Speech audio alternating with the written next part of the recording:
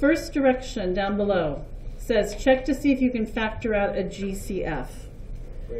So we're going to look at this entire thing and do the upside down division. Is there a number we can factor out of each of those?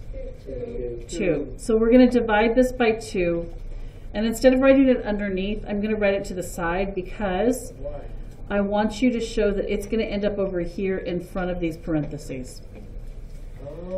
And we're going to use the space underneath to factor it out. What is 14x squared divided by 2? Minus 6x minus 1. So our answer is going to be 2 times 2 polynomials that are binomials that we're going to get from this. We now have 7x squared minus 6x minus 1.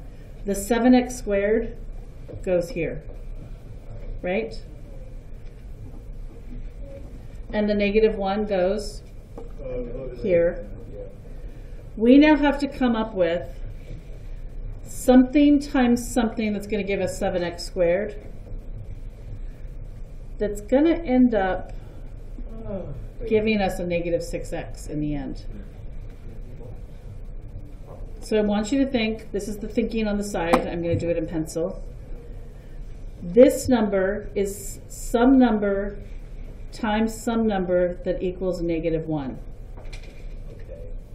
There's only one possibility, which is? 1. We have to have one that is positive and one that is Negative. right? So I'm going to make this one the positive one and this the negative one. It doesn't really matter. And then this is also a negative. So we're going to have this, and these have to be one of each, right? Okay, this number up here is going to end up being a positive, and this number down here is going to end up being a negative. But the 6 Still negative. is going to come from this. How that works, yeah. So this one's a little bit more challenging than what we've been working with, but this has to have a 7x up here to get the 7x squared. Okay. Are you starting to see the detective work here? Yeah. And this over here is going to have to be what? 7x. What? And now we know that this one is 1x. Oh. And what's this one? Negative. Does negative 7x plus 1x give us our negative 6x? Yes. So this is 7x plus 1, and this is just x minus 1.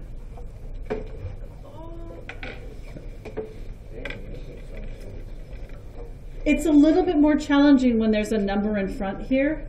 It just means that this part here comes from this, not just from these sometimes. We're going to keep going with this on the inside. I didn't read through all the directions because honestly you've been doing a lot of these.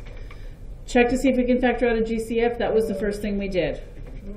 And by the way, the answer with this is this whole thing. The 2 in front of it stays with it. We would write the squared term in the top left box, which we did. We would write the constant in the bottom right box, which is the negative 1, which we did. The missing diagonal sums to the middle term. We have to just keep that in mind as we start working with it. It multiplies the product, blah, blah, blah. It keeps going.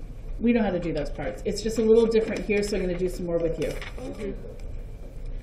Look at this one. Can we factor something out? 3. Okay. Again, do your long division upside down, but we're going to put it in front so that we can move that 3 over here. When I factor 3 out of 9x squared, what do I get? 3x squared. Minus? 2x. Minus? What goes in the boxes? Minus 3x. I'm going to go the other way, 3x squared and minus 5. Okay? We have to come up with something that's going to give us a negative 2x in the middle, which tells us we have a negative and a positive, which we kind of knew because we're multiplying something times something that's getting us negative 5. I'm going to guess that negative 5 is one of them.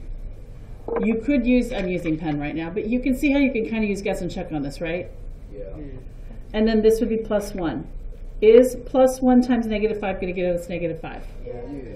Okay. How am I going to get 3x squared? 3x times an x. If I put the negative 5 here and the 3 up here, that's going to give me a negative 15 down here. Do I need a negative 15? No. I'm going to put the 3x over here then, and the x up here. That gives us negative 5x and positive 3x. And then the check is, does it work? Does negative 5x plus 3x give us a negative 2x? Yes. So this is x plus 1 times 3x minus 5.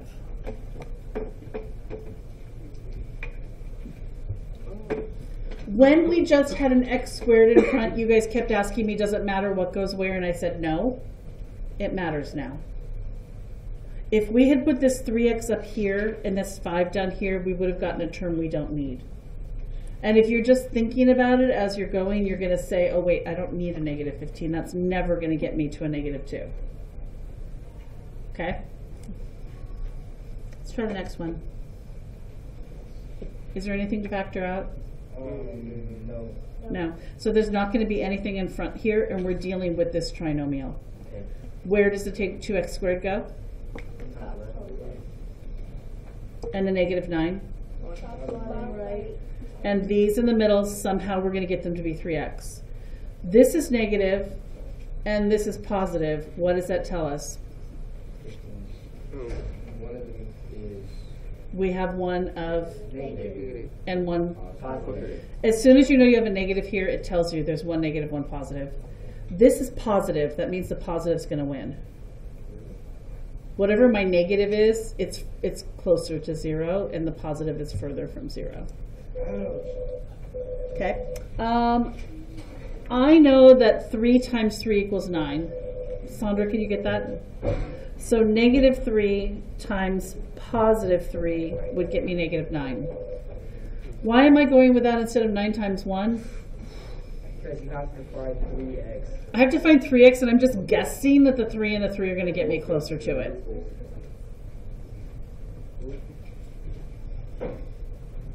Okay?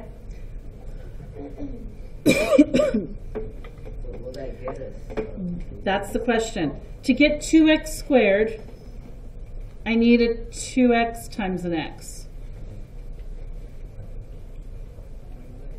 I want the 3 to end up with some number in here that's bigger, because this is positive, so whatever happens with these, the positive is going to be the furthest from 0. I'm going to put the 2x up here then, because it's going to get us a 6x. That leaves me with x here. What's going to go in here then? Negative 3x. I can make the exact same thing. And is it starting to work? Yes. So this is 2x minus 3 and x plus 3. The parenthesis order, like this parenthesis could have been first and this one second. It doesn't matter. That doesn't matter, but the way you put them around the square is starting to really matter. It is 11:03. You have enough time. I want you guys to try to finish these 4 over the weekend in pencil so we can fix them if you're wrong. And there's no bookwork, which I thought we would have, but we're not going to. So if you could get the books put back on the bookcase. Can this be for points?